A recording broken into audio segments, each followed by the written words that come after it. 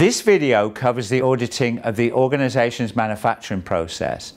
In this video, we specifically hone in on the effective auditing of statistical process control.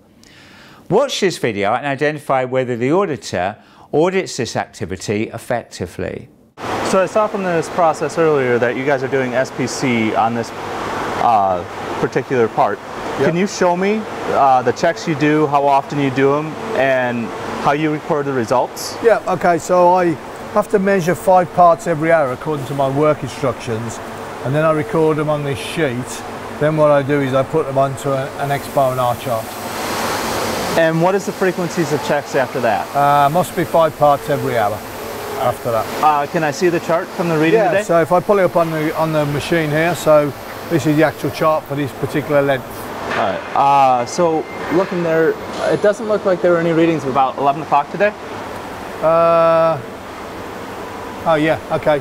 Yeah, it's probably because I operate 2 machines, you see, so probably at 11 o'clock I was on the other machine, so I didn't get a chance to do the SPC checks on this machine at that time. So that's probably why they're not there.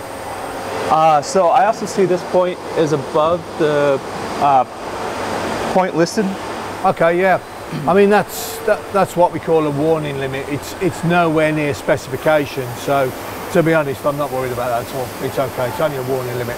Okay, and how do you record the action you took? We don't actually record actions we take on the chart, so there's no record of actions on the chart at all. Okay, and what's the process capability level of this process? Oh, I really couldn't answer that question. Maybe you need to talk to the process engineer. He would probably be able to explain that to you better. Okay, thank you. I'm going to follow up with the engineer and the quality manager. Okay, no problem. Thanks a lot. Thanks. Let's summarize. The good thing is the auditor is on the shop floor to audit the effective deployment and use of statistical process control. From the information collected so far, it appears that the person being audited does not understand basic statistical concepts. This relates to IATF requirement 9.1.1.3. The action taken to address the special causes has not been recorded, and checks were not being performed at the correct frequency. In this audit, the auditor does not refer to the process FMEA or the control plan to verify that the inspection frequency matches that is defined in the operator work instruction.